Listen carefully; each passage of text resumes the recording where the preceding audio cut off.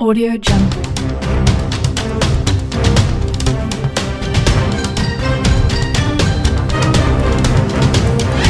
Audio Jungle.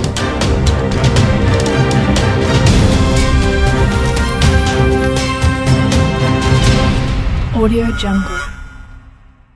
Oscar Isaac just revealed that he had not heard of Moon Knight before taking the role in the upcoming Moon Knight show. It will be yet another addition to the ever-expanding MCU, which has now branched out to Disney+ in addition to theaters. After many delays due to the ongoing COVID-19 pandemic and no releases in 2020, Marvel Studios is once again moving ahead full steam with their releases. There have been 4 MCU shows released and 2 movies so far in 2021, with the highly anticipated Eternals coming in November. While there has been no release date set for it yet, Moon Knight is just one of the many projects Marvel Studios has coming on Disney+. Moon Knight is a fascinating character in Marvel history. Mark Spector is a man with dissociative identity disorder that leaves the sea and marines.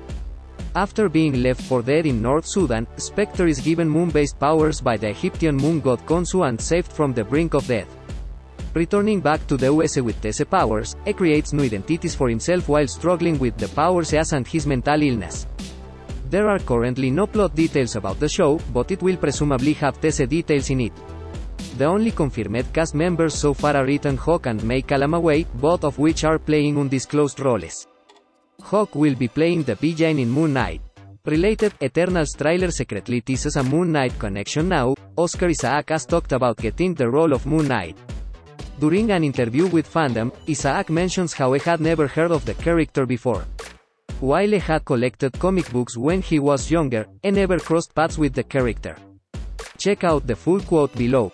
That's really what it was. I collected comic books in the 90s but I had not heard of Moon Knight. It wasn't on my radar at all, so when it came my way I didn't have any baggage on it. I didn't really know anything. I read the first episode, I spoke with Kevin Feige, I tested some stuff out on my kids.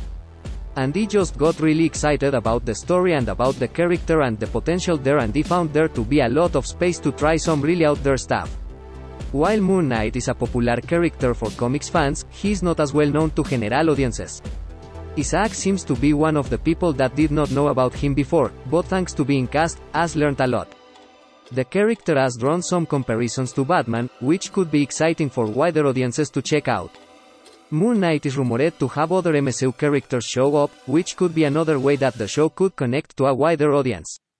The MCU already has a massive fanbase, so the show should surely be a hit, especially since the Disney+ shows have done very well for the streaming service.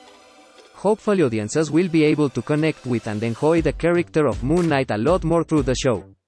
The MCU is definitely branching out to include more obscure and lesser-known characters now post-Endgame, so it will be exciting to see where it goes next. Moon Knight is undoubtedly going to bring in a superhero that audiences have never seen before through his powers and personalities. Source: Fandom.